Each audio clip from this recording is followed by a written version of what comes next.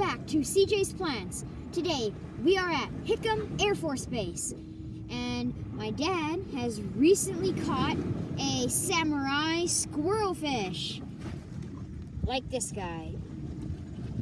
Here he is, side view. Here is the top view of the fish. He's in a little 5-gallon bucket just for now. We're gonna put him back into the ocean after a few minutes.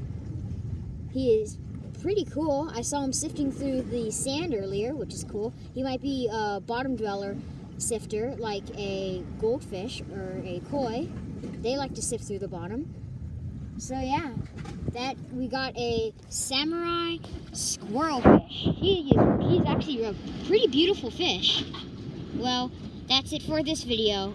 If you like my content, subscribe. And if you like this video, then drop a like. That's it for this video. Bye. Fishy, fishy.